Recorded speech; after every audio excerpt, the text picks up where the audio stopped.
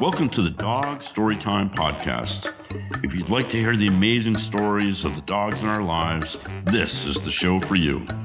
From the heartwarming to the head-tilting, we share the stories of dog owners and their furry family members. And now your host, luxury fine art pet photographer and puppy whisperer, Kimberly Sarah Bucheri. Hey everyone, this is Kimberly Sarah Bucheri, and welcome to the Dog Storytime Podcast. Our guest today is Helen St. Pierre. Helen is known locally as an amazing dog trainer who runs the fabulous No Monkey Business Dog Training. She's out of Concord, New Hampshire. And today she's going to tell us all about her first dog, Merlin, and all the things she did wrong and right that made her a better dog trainer. Here we go. Helen, thank you for being on the podcast today. For those who are interested, today is, the middle of the coronavirus, the 8th, right, of April.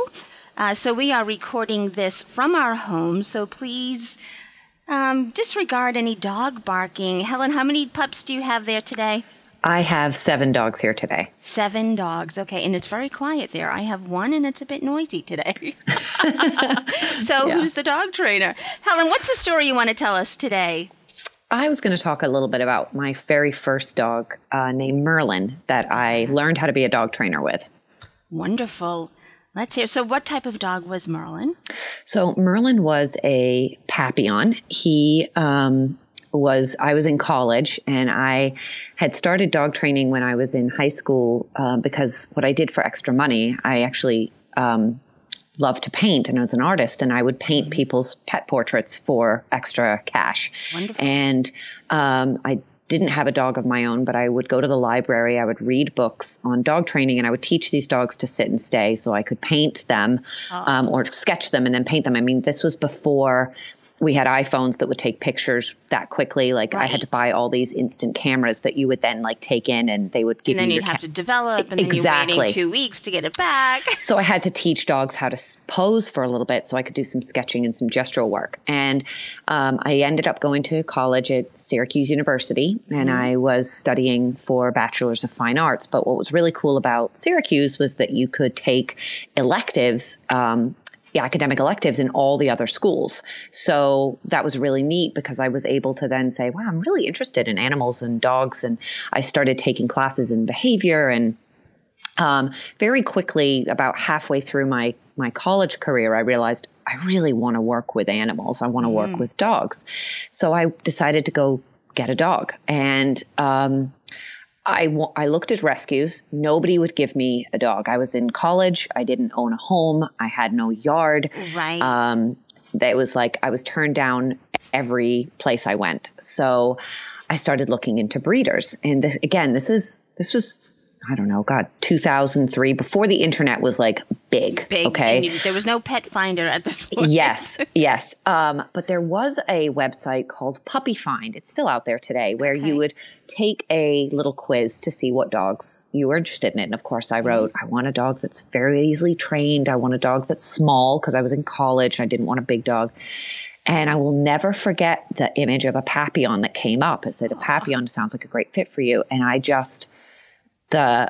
it was like instant that I was like, this is a dog for me. Yes. So then I started the research of upstate New York breeders, and I came across a breeder that I'm still in connection with today. I will always have one of her Papillons. As long as she breeds, there will always be one of her pups in my house. So I contacted her and I literally grilled her on the phone for about 2 hours. And she said, I said, well, okay, so when can I get the puppy? She said, well, can I ask you some questions now? And I said, sure. And she had a male puppy available and from a litter. And I went up to go visit, and this little male puppy came and sat on my lap. And I'd never had a dog before. You have to understand, did not grow up with dogs. And Merlin and I were love at first sight. Right. Oh my goodness. So Merlin was a Papillon, and I raised him for the first, year in college. And, of course I was trying out all these things that I'd read, and I'd done all these things, and I did everything wrong with him. But I also learned a lot about how to be the dog trainer that I am today. So I took him for the first time to a class. I knew I wanted to take an obedience class. I took him to a class, and when I entered the class, they handed me a choke chain. Oh, gosh. I have this tiny little choke chain for this tiny, tiny puppy. I mean, a Papillon puppy, if you've never seen it, it's like a freaking guinea pig. Yes. And they are more fur than anything else. Oh, yeah. I mean, exactly. With ears, these massive ears. Yes. And they gave me this choke chain. And I thought, okay, I don't know enough, so I'll put this on him. And he was jumping up at me and trying to get my attention because, of course, I had treats. And the instructor said, well, when he does that, you need to pull up on that choke chain. You need to step on his back feet. And wow. I couldn't do it. I was like, this can't be the only way. Right. So I kind of scooped him up and I said, I really don't feel very well. I think we'll go home. We'll see you next week. We left and we never went back. Exactly. Good for you. And I started reading books on small dog training, and I started training Merlin, and Merlin became this incredible trick dog. He would do everything, anything and everything. He would weave in and out of my legs. He would retrieve things. I mean, he was a superstar in that way. So I did a lot of things wrong, but I then ended up doing a lot of things right. And there are a couple of really funny Merlin stories. And I'll tell you my favorite one because it's the one that was the most humbling. So, Merlin, I think, was about 2 or 3 at this time. I'd graduated college. We had moved out to Colorado, where I ended up continuing my dog training career and working at shelters for the first time, which is why I ended up being so passionate about my shelter work. Well, the town that we lived in was having a pet days. And I was really starting to think that I could do dog training for a career now. Like, this is what I want to do. Right. So they had a tricks contest set up for the day. And I said, oh my God, I'm going to put Merlin and I in this, and we're just going to blow everybody away with his tricks. He's just going to do the best thing ever. So we went, we enrolled, and people went up, and, some dogs did their bows and some dogs did spins and all that. And I'm just standing on the edge of the line going, oh my God, we're going to blow everybody away. And of course, I've been treating Merlin throughout the morning just for keeping him with me and that kind of stuff with hot dogs. Oh boy. So finally they call our name. I go into the middle of the ring with Merlin, and they say, can you announce yourself? I'm like, my name is Helen and I am a professional dog trainer, and this is my dog Merlin, and we're going to show some tricks. Well, Merlin's standing there with me, and the guy goes, all right, take it away. There's a huge crowd around us. Sure. And I cue Merlin to sit, and he looks at me, and I'm like, Merlin, sit. And he looks at me. And I kid you not, Kim, he squatted and took the biggest poop in the middle of in the middle of the ring. And it wasn't just a normal poop. Yeah, like, we're talking about like hot dogs greasy, all morning. Oily, couldn't pick it up with a bag elegantly. Right. And then, did you say ta-da at the end of it? Well, of course, I was too humiliated to make any jokes at this point, So I'm trying to pick it up, and he then decides, I feel so much better. I'm going to have zoomies, and I'm going to run around you like full tail out, running around. Oh my goodness. And it was so awful, but it was so wonderful because it was one of the most humbling moments for me. That's exactly. And so now, when people come into my classes and they say, I've had the worst week, I'm like, I know, I get it. I scooped him up, and I was like bright red. I wanted to cry. You're right. But he had no freaking concept. And that's one of my favorite stories to tell people. It's like, dogs have no idea about these stupid things that us humans want them to do. Right, they just live in the moment. Well, that's it too. And they don't care. They are not in this world for to make themselves look good. They're not in this world to get acclimates. They're just not. I know. So what is so important to us in that moment, it really doesn't matter. They ground us so much. I know. And it was great because it's one of my favorite stories. He was, and it was just one of those moments where I'm like, wow, he's still a dog. Like, they're still going to have those moments where they are absolutely terrible. Yes. But they're not being terrible. They're just being dogs. Right. Exactly. So it was a great teaching moment. Really great teaching moment for me. Yeah, that's fantastic. That's fantastic. So did you go on to do more tricks at another time? Not that day. I think I pretty much went and like got in the fetal position for a couple of days and didn't come out of the room. Reassessed your whole life to this point, right? Like thought about every bad choice I'd ever made, and definitely didn't do hot dogs with Merlin again. But, yeah, exactly. Oh yeah, I mean, we went on, and Merlin went on to do all kinds of fun stuff. He was a great dog. We did school shows and we did all of this. I mean, he was my partner for 15 years, but he taught me. I mean, the trainer I am today wouldn't have happened if it hadn't been for Merlin and those mistakes that I made, Right, exactly. All those little moments along the way. So, Helen, would you say your first experience with the training where they gave you the choke collar,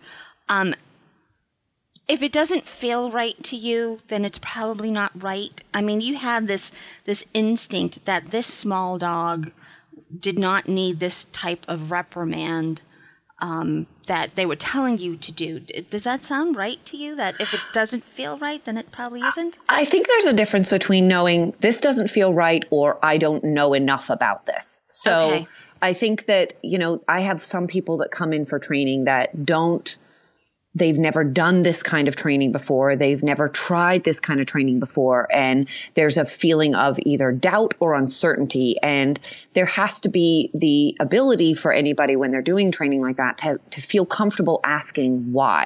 And I'm more than happy when my clients say, well, why are we doing it this way? Sure. For me to be able to break that down and answer it for them. But the feeling that I had in that environment wasn't necessarily that, I didn't feel like I could have said why. It was presented to me in such a way that it was like, this is what we're doing and there is no other way. Okay. And that, I think, is one of the biggest problems, I think, for a lot of people that seek a dog trainer out that has a one-size-fits-all, and they feel that they can't ask why or they can't educate themselves on something different because the trainer is not willing to bend at all. Right.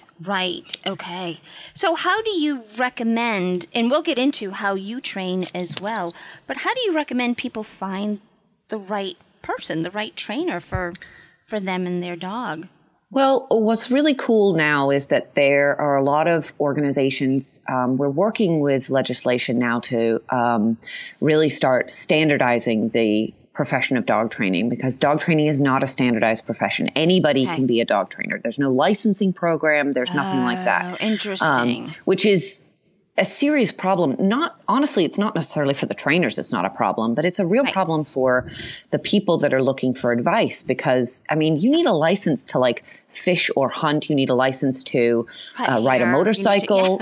You don't need a license to work with animals that are going to be living in people's homes. Exactly. Right. So there's a lot of legislation that we're trying to push. And what I go with is when I'm recommending clients to somebody that's not local to me, or that they're away from me, they're in, I got a call from someone in Iowa. They need a trainer.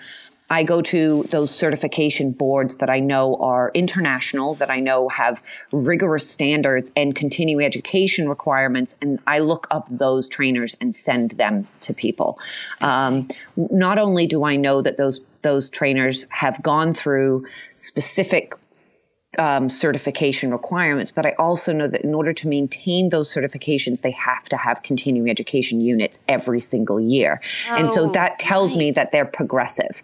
And they may not have the exact same methodologies that I have. Every dog trainer is different, but I know that they're not doing the same thing that they did 30 years ago. Right. They're staying current. They're still learning. Exactly. Yes. Okay, great. That's wonderful. So Helen, let's talk about your training. What is it that you do? For folks that don't know, Helen runs No Monkey Business Dog Training, and she is out of Concord, New Hampshire. But she is very well known in this area and beyond. So Helen, explain to us, what is it that you do? I train humans. I teach humans how to train their dogs. And my niche has really been in family dog or real world dog training. I have worked with police canines. My husband was a canine handler. We've lived with canines. I've seen that kind of training. I love agility and sport dog training, but it's not what I have found is the most needed for people living with their dogs. So my big thing is teaching humans how to have their dog be well-loved, well-trained members of the family. Yes. And kind of debunking a lot of these, quite frankly, really unfair myths for people. Like, I can't let my dog up on the couch with me because, and it's just like, well, then why do we have our dogs? I mean, and people will say, well, I know I'm not supposed to do this. And I'm like, well, who told you that? Yeah. Right. Like,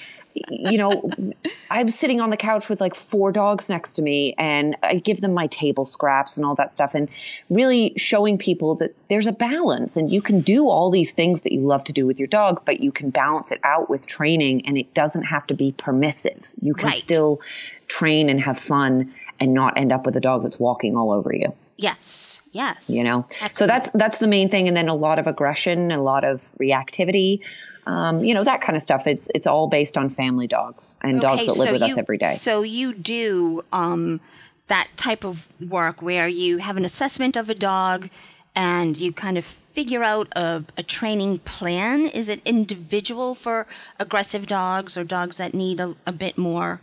Yeah, I mean, style. Yep. It's dependent on what I do. So I have classes, group classes, and which is kind of like it's a curriculum. It's a sequential class. You come and you learn things. And then I also do the one-on-ones for dogs that maybe need a little bit more of a specifically tailored training plan, or they won't fit in a group setting just yet because they have issues with people or dogs, or they're very fearful, or, it's no one size fits all. It's usually, everything is very, very flexible. I've had people that they have severely aggressive dogs towards people and dogs. We work on one-on-ones, and then they move in. They're eventually able to move into classes. And then I've had people that have done classes and then move into one-on-ones. I mean, it's completely flexible based on what the dog needs. Excellent. That's great. I mean, so people know that there is help out there for their dogs that, again, either can't integrate into the family, or they're noticing some aggression or behaviors that they rather not have their dogs do. Yeah, that they need to modify. Exactly, right. Yeah. Exactly. And I mean, Wonderful. Sometimes it's just boils down to, even in just a one-on-one session, just understanding the dog better. Yes. And that can be all that's needed is, people will say, well, my dog's doing this. And then we pull back and we sit down and we talk about what's called the antecedents, what's happening before these behaviors are happening and how do we modify those? And that's all that's needed, but people have this idea that if their dog does something like that, that they are in need of this, massive therapeutic behavior change. And sometimes it's really very simple. It's as simple as just switching the antecedent, understanding your dog a little bit better. Well, and that's that. Yeah, and that is truly the key, right? I mean, you're helping us as humans to understand the dog. And I know that when I did training with Winston, and I've learned to read, again, some of the things, antecedents that set him off, we had a better life together. You know what I mean? Like we really jived. And now Winston, of course, is a cardigan corgi, so he barks all the time at anything.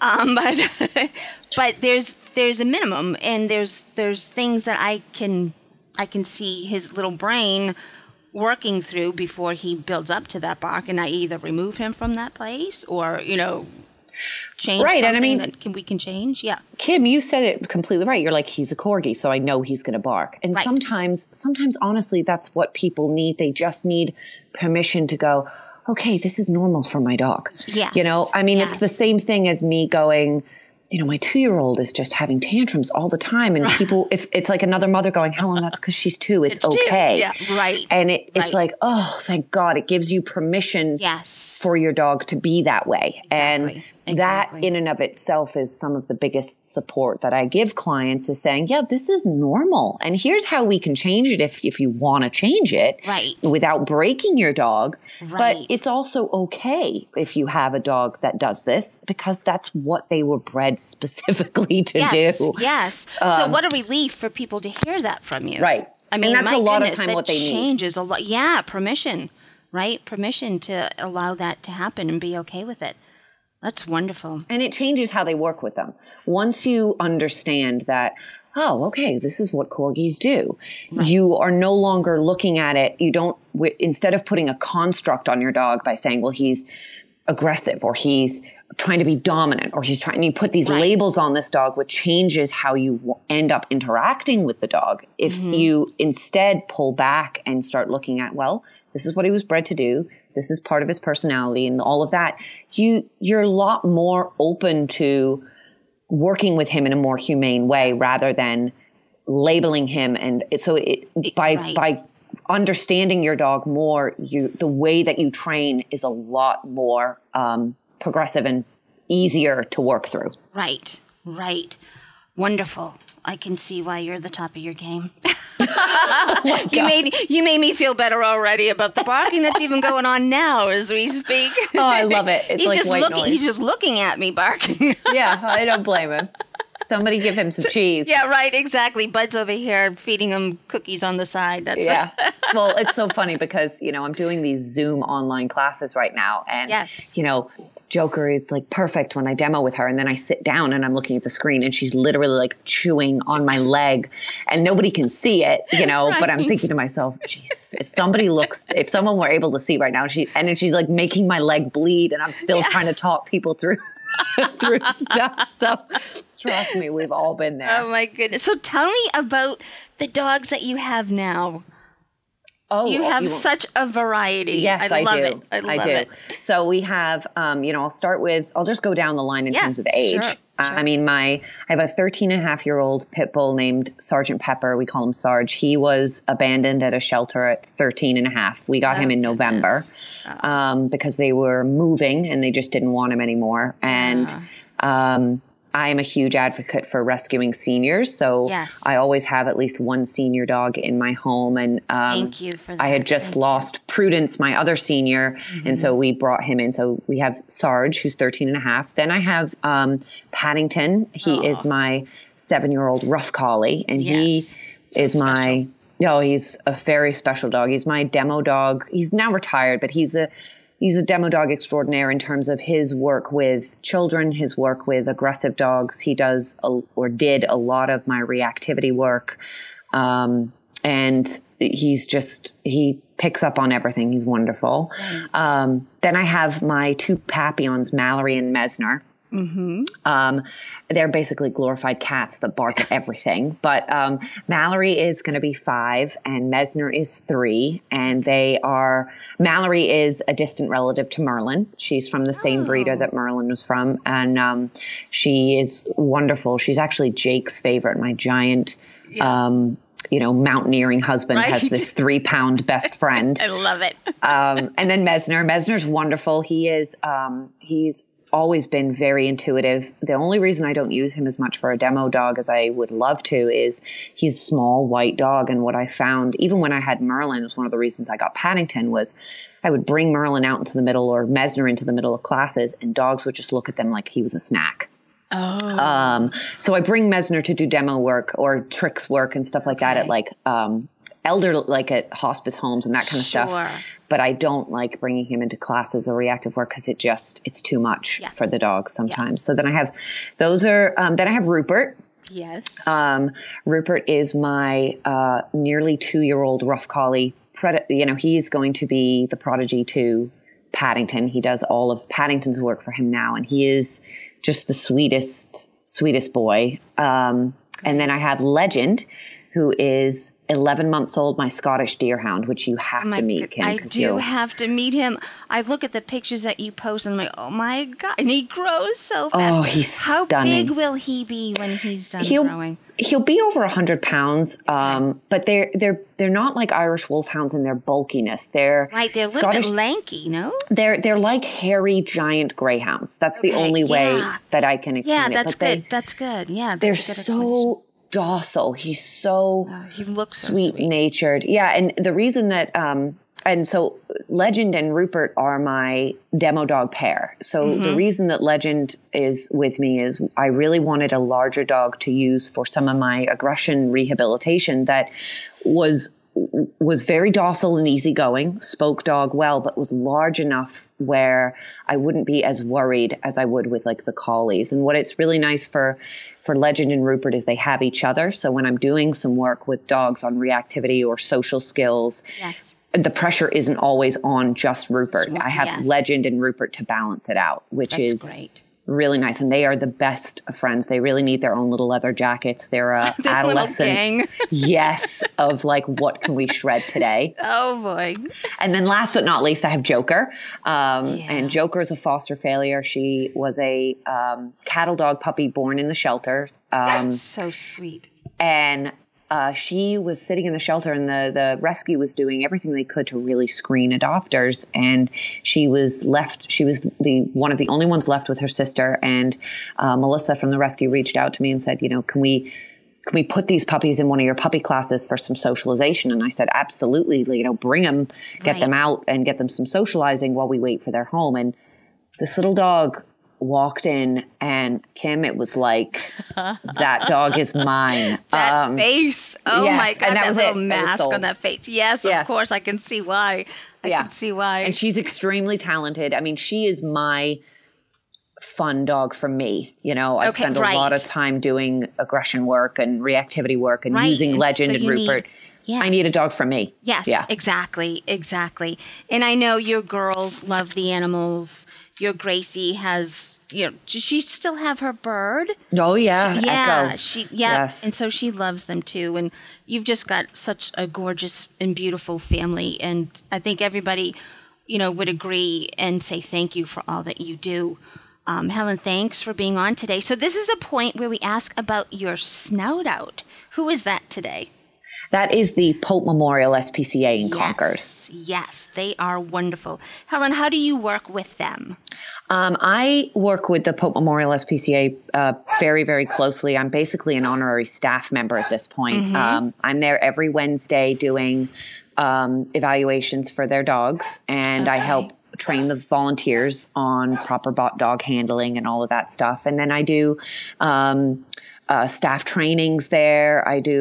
Pretty much anything and everything I can with the SPCA I do. And I think that they do a really phenomenal job in not just the care of their animals, but the care of the staff. Yes. Their level of responsibility in terms of making sure that the dogs go to the right homes, but their accountability and taking dogs back when it's not the right fit. They're just a really phenomenal organization, and I'm really proud to be a part of it. Yes, and I agree. Bud and I have been there several times and worked with them. And besides all the work that they do for all types of animals, like you said, their employees and the connection that they have with each other is quite something to see. They really are such a wonderful group of people, and they're just easy to work with. Right, and that's they're what very I love kind. So much about all of them. They are very kind human beings, and it's really refreshing to see that.